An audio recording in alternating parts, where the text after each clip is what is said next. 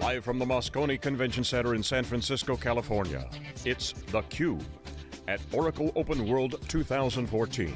Brought to you by headline sponsor Cisco Systems, with support from NetApp.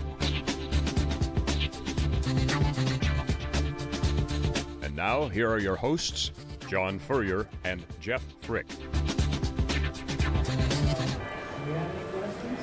Okay, hello everyone, welcome back. We're live here in San Francisco, California, Moscone Center, where Oracle has taken over downtown San Francisco. Of course, theCUBE has taken over the Cisco booth, and we are here live thanks to Cisco, Intel, NetApp.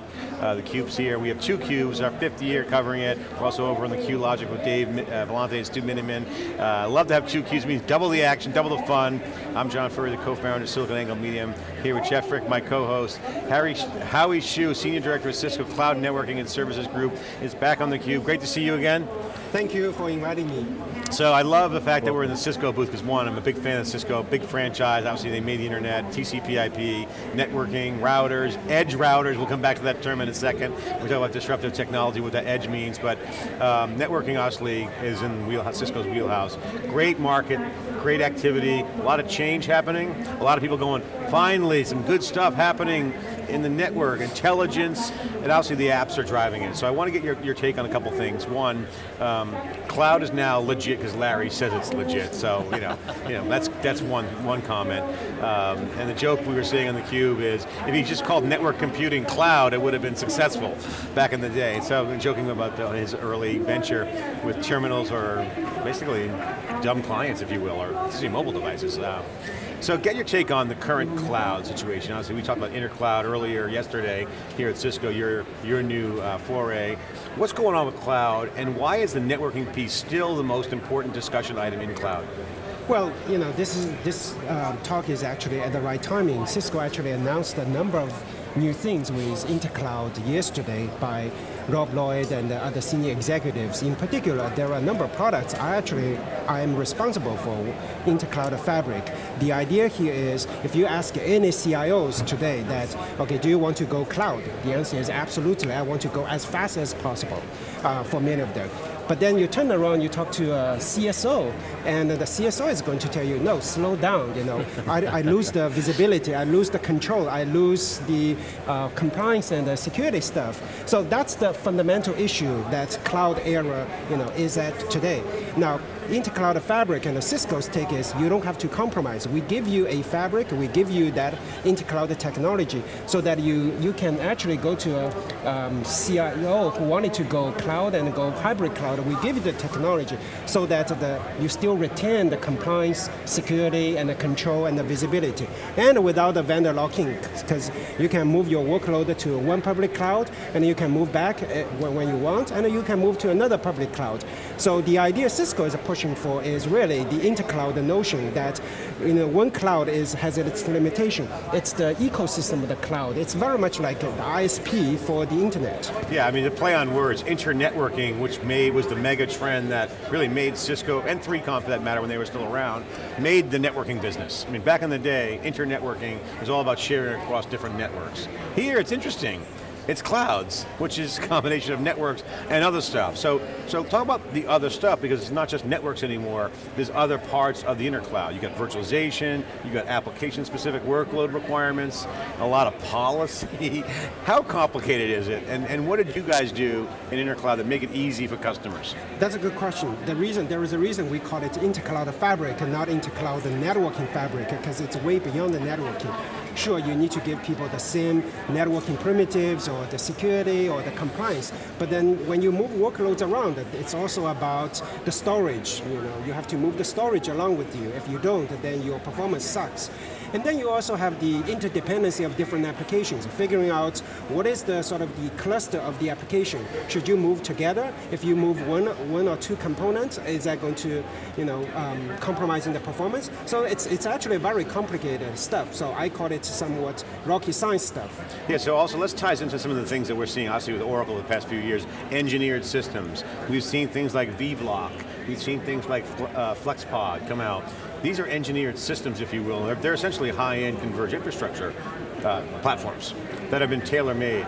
So it seems to be that the trend is towards engineered solutions per se. I don't want to use the word engineers in quotes, but like you're seeing, like, let's just say Goldman Sachs is a big company, might have a requirement for certain utility in the network and the applications for transactions, okay, real time or something of that nature. That might be a great blueprint for something else. So what do you guys do to enable a customer so they're not fearful? Because the fear is, well, if I'm using the interclouds, and stuff moves around, how do I know it's baked? How do I know that the environment's baked out in a way that's going to support it, hit my SLAs, if it's real time, I need performance, I need low latency. All these things are kind of the FUD and the cognitive dissonance that they might have after they go there. Yeah, I think you touched upon a very important part. It's not just the technology, it's the solution that matters. When I talked about the CIOs wanted to go to cloud because they heard all day long the cloud has this benefit, has that benefit, but a lot of that is just technology. What it comes down to is, what is the security and the compliance and how easy to get it going. CIOs want something that it just works. It's just a plug and a play. If you look at some of the open source projects, some of them are very successful, some of them are less successful. They are less successful because people paid attention to the technology piece, less to the turnkey solution piece. If you look at Cisco as a company, we are delivering not just the technology, but also the solution. So you bring this up, this is kind of the speeds and feeds we always say. Hey, this port has X number of ports and they're certainly fast. Yes. That's the old way. The new way is business outcomes. I mean, it sounds like a cliche term, but at the end of the day, the investment's going into specific managed business outcomes. So with that in mind, how does intercloud play into it? Because now, do you certify clouds? Is NFV involved? What are some of the things in intercloud fabric? Can you share some data? And one, do you certify? And does NFV have anything to do with this? Well, all of the above, but let's sort of decompose this a little bit. Intercloud, first and foremost, it's actually a collection of the clouds. There are participants like BT, Telstra from outside the US and inside the US. There are also partners working together. It's kind of important because a lot of the countries or the shops, they are very much geo-sensitive, where the data is, where the application is. So that's why we are cooperating with lots of service providers around the world. So that's one part. Well, and that criteria about localization is twofold: performance for the user experience, and also compliance, right? Compliance. I would say compliance trumps everything else at this point of the game. Now, and then you said this NFV stuff, but NFV is a means to an end. To your point, the business outcome is what's more important. So what is the business? To service providers, providing networking as a service, utility networking services, that's what they want. That's for the service providers. For the enterprise guys, I just want to make sure when I move the workload from A to B, I enjoy the same security mechanism, I enjoy the same compliance. And then you have to provision, you have to deploy the networking on demand. Oftentimes you need NFV to help. So NFV is there in the picture, but it's a means to an end. Okay, so I got to ask you about SDN. So SDN, since Nicira went to VMware, it seems like a decade ago. My God, it's a long time.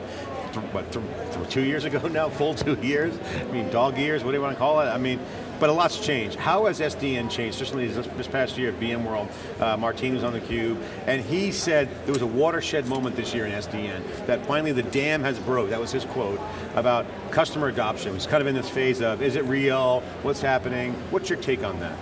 I think for VMware specific, I cannot comment on the VMware's business because I don't have a lot of insight, but I want to say that what VMware's message, NSX message, resonates well with customer today is actually a technology that has been there for more than 10 years. Mendo actually did a talk on this east-west traffic security more than 10 years ago. But security is actually getting more and more sort of attention, right, because of all the things going on. And so when you talk about this networking, on demand, going this and that, for enterprise guys, as a turnkey solution, it's not quite ready. However, one thing it's sort of addressing their fear or uncertainty or the FUD part is the security part. I'm going to tell you that, okay, you have lots of virtualized server and the east-west traffic is not quite there. That sort of immediately raised the attention. So that's why NSX is getting some traction in this east-west security business. And so NXS aside from Martin's, I mean, obviously he has his thing to do with there because he got bought out, but in general, SDN, how would you give it a grade? Doing well, A, B, C, B minus, A plus? It's interesting, you actually asked this question to Steve Harrell, the then CTO of VMware about 2 or 3 years ago. I believe Steve gave computing virtualization as A grade, and then storage close to A, and then networking virtualization C+. I would say we are still at a B-ish grade. The reason is, if you look at the virtualization, computing virtualization is mature. Storage virtualization, you look at Oracle World, you look at a VMworld, it's all about storage virtualization. If you look at a turnkey solution for networking virtualization, it's still limited. Of course, Cisco has its own solution, which is the ACI, application-based sort of networking. And the idea is having admins or the networking guys managing one network, overlay and underlay together.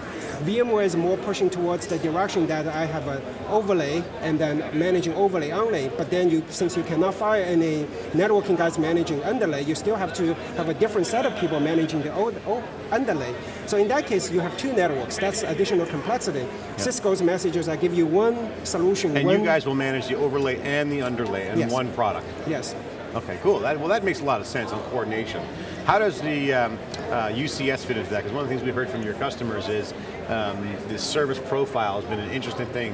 One of the customers actually called it the soul of the network, comes out of the box and can be moved across the network. How does that relate to all this? So if I just go back to the history, why virtualization was interesting to the enterprise? Because I'm managing all the virtual entities. It's flexible, it's sort of easy to manage, provision speed, all of that is cool. So what happens is people look at the virtualization world and then look, okay, physical world. Why physical world is so inflexible, so clumsy? So the first thing Cisco did, it was, okay, let me look at the servers. Why server provisioning is so difficult? Because you still manage server like a brick. It's not intelligent. Now I give you the profile, I give you all the intelligent tools. So now you manage servers, the bare metal servers. Management becomes a lot easier. So that's one thing Cisco did. So what ACI does is essentially apply the similar model to the physical network. What used to be very clumsy, slow, now I give you the intelligence, I give you application awareness, I give you this profile-based management, policy-based management. So the idea is the bare metal servers, bare metal networking, and then in the future, bare metal storage is going to be very flexible. So what's it, if it's a brick before, what is it now?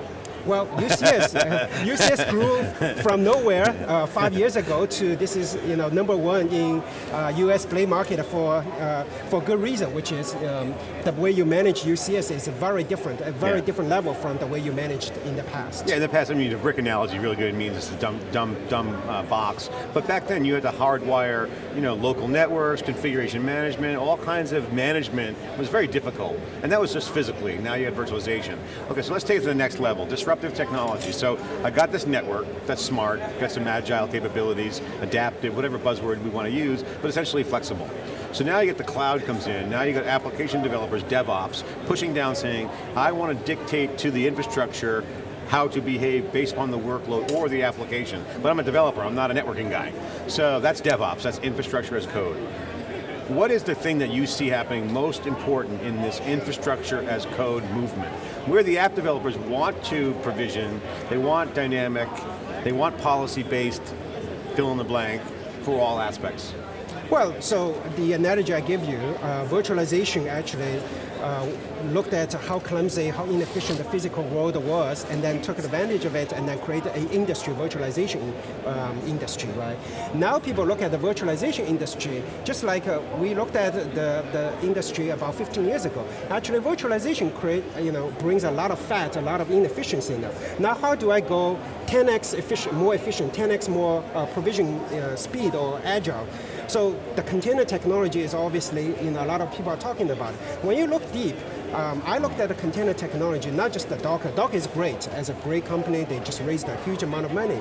But I looked at it as fundamentally, what is the management unit? 15 years ago, the management unit is the physical machine. That was inefficient. And then we bring to the virtual machine, and then that becomes the management unit. Now, next 5-10 years, the management unit, it seems to me that should be the application directly. I went to VMworld, the CTO did a keynote speech. In his keynote speech, he said, well, do you really want to manage thousands of Linux threads? That's unmanageable. I agree and I disagree with him. I agree with him that with today's technology, it's not manageable. But I think this is where the container is going to lead us to. If container world is going to give us the framework, just like what virtualization VMware did to the physical world, it gives us the framework so that we can manage threads, manage application at scale, in a manageable way, give you the lifecycle management. At that point, you cannot argue this is actually, order of magnitude more efficient technology at that point. I mean, the computer science innovation is interesting. If you take a container, it's got traction as an interoperable unit for the apps. You can write to it, the developer community has traction with the way they wrote their open source piece of it, the way the contribution works. You could almost bolt on a compiler to the container. You could bolt on other intelligence to manage things as complex as threads. So that's what you're saying, right? Yes, and at that point, once you have that technology, at that point you look at a hypervisor. Hypervisor is actually in the way. The reason is, today what do you do whenever you're provisioning a virtual machine? You say, I give you 8 gig memory, I give you 20 gig disk. But look at enterprise applications. What's the last time you really have an application, really need 8 gig memory, 20 gig disk space, 24 hours a day, 7 days a week, 365 days. Yeah, 8 cores, add some cores on there too, 8 cores. There's no way you need that many resources all the time on the lasting basis. When you go to the application level, container level, you are actually scheduling things at a much finer granular level, and then that's where the efficiency comes from. Well, it's interesting, you mentioned threading, so I would maybe tap into the multi-core and memory if I have a specific app that was threading, multi-threads all over the place at full peak.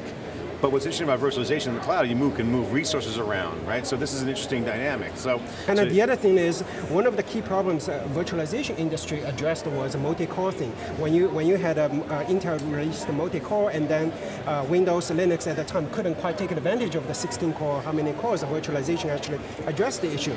But now the problem space actually moved because application actually sometimes needs thousands of cores at one time at a scale-out way. Virtualization doesn't quite bring that benefit, and then that's where the thread level scheduling actually makes sense. Okay, well, we love the container technology. Obviously, I want to get you a question. I'm going to ask you the same question I asked Steve Herod at VMworld, since you brought up Steve Herod, which is a great friend of ours. We love Steve. Always great guest, like yourself on theCUBE, very candid. And a great mentor of myself. Has he been? Oh, yes. He's fantastic. So he's done good. I love Steve. Good karma. He lives in the karma world. Hi, Steve. If you're watching, we want you back on theCUBE. Hi, Steve. You owe me coffee at the new place with the whiteboard at General Catalyst. Okay, so the question I want you to comment on 3 bullets. We're living in a multi-cloud world with infrastructure for mobile and perimeterless IT. This is a conversation we talked to Steve about at VMworld. Comment about that. What does multi-cloud world mean? What does infrastructure for mobile mean? And what does perimeterless IT mean? Perimeterless IT. So first and foremost, remember 15 years ago, for things like for events like this, what do we talk? We talk about CPU speed, we talk about that, and today we talk about cloud and mobile. And I think it's just the same Moore's law. It's just a different magnification. Moore's law was sort of people look at the Moore's law by the CPU speed and things like that. Today people look at it by cloud, by the mobile. So I think it's the same stuff.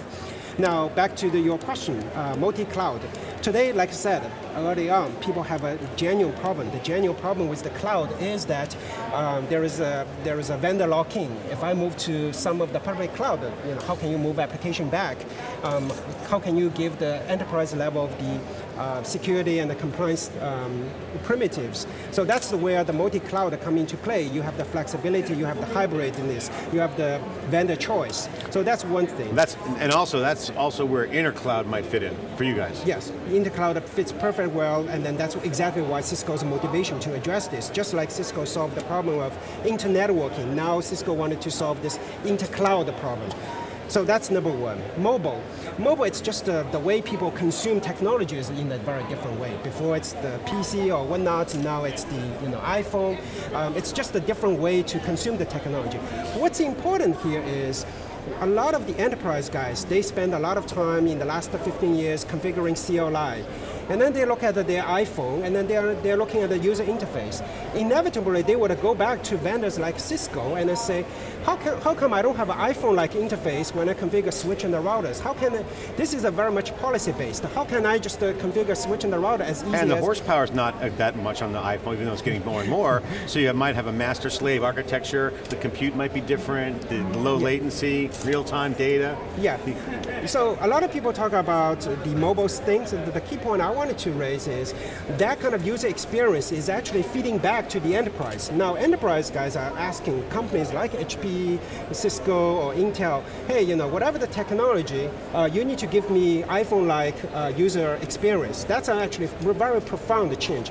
I'm seeing that firsthand for my own product, for my own team. I need to get my team to sort of develop a product, not just for CCIE PhDs, but also for iPhone generation. Yeah.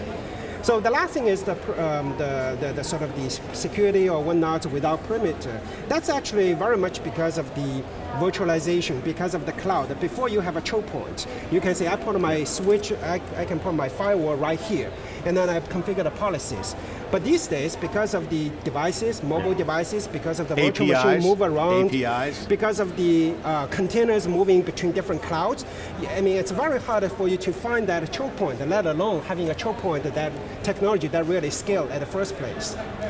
Okay, great. So apps driving the future, multi-cloud, okay, IT perimeter, less security, because that's the reality. Where does that leave the customer right now? In your mind, so what you're developing and what the customer's doing, tie that together. For the customer watching out there, Cisco customer or IT buyer or just an enterprise who's got a business objective, what do they do? What's your advice to them right now? How do they handle all this? What do they do? Is there a roadmap? Is there a playbook? So for the IT guys, one of the things they are paying attention to is they are looking for the turnkey solution, not just technologies. If you look at why cloud is thriving today, cloud concept or utility computing concept was there 10, 15 years ago. And you probably have talked about utility computing even back in the last 2 recessions ago. Why cloud is thriving today? That's precisely because the data center technology gets more and more complex. The networking, storage, sure, virtualization makes things a lot more flexible, brings you a lot of more efficiencies, but at the same time, virtualization also brings a complexity into the picture. Right. Yeah. That's what I also view that, well, virtualization solves the problem is the Microsoft thing, which is the efficiency issue. But the virtualization also brings, one pinpoint, a key pinpoint to the data center, which is because of the virtualization, very hard to keep track of things, very hard to measure things. So the complexity is just, incredible. Because of that, people said, well, I'm not going to do anything. I just go to public cloud because these guys are going to manage resource for me. I'm just pay as you go. And at that point, cloud gets so much momentum. Of course, at the same time, like I said, the CSO is saying, no, slow down. Yes, you can go to public cloud, but the security and the compliance problem is not completely resolved. So that's why, cloud is getting momentum. However, the problem is still yet to be solved. And you think containers are going to be a good thing, or just ho-hum? What do you think about that? There are two things.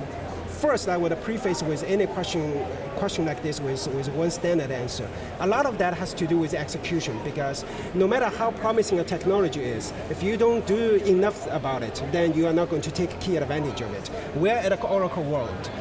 Actually, Sun Microsystem, in some ways, had this container technology many, many years ago, but they didn't take this to the next level, right? So just because container has the potential, that doesn't mean it will be there. So that's number one. Number two, can container actually get to the next level? I think it has a great chance. It does have a chance to disrupt the industry, disrupt the virtualization world, disrupt the world that people look at everything like a VM. Now people would go back and maybe I should look at everything like an application. Yeah, and also you can potentially do more. So it's all about the momentum. If it kind of flattens out and there's no adoption, it needs critical mass, I guess what you're saying, right? Yes, you need to get over the hump. Containers have been around, wrappers have been around for a long time, gateways, whatever you want to call it. Okay, great, so final question to wrap, I'll give you the final word here. What's the most exciting thing happening in Oracle OpenWorld from your standpoint that that validates some of the things that you've been working on? I think the most exciting thing is this interview, because this interview is at the same time as Larry's keynote speech. The fact I'm doing this at the same time as Larry, that means and you are talking about multi-cloud, inter-cloud, container. That means there is so much real attention and real traction with this.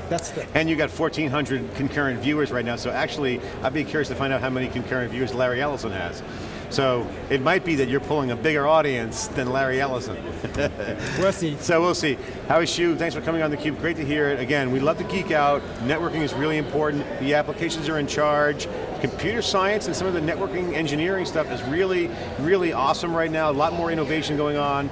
Thanks for sharing. And again, great to bring up Steve Herod, your mentor and good friend of ours, and now a venture capitalist. So we'll see how that turns out. But he should do well. Good luck. Good luck. Steve. Good luck, Steve. We miss you. Come back on theCUBE anytime. We are live in San Francisco. We'll be right back after this short break. This is theCUBE. I'm John with Jeff Frick.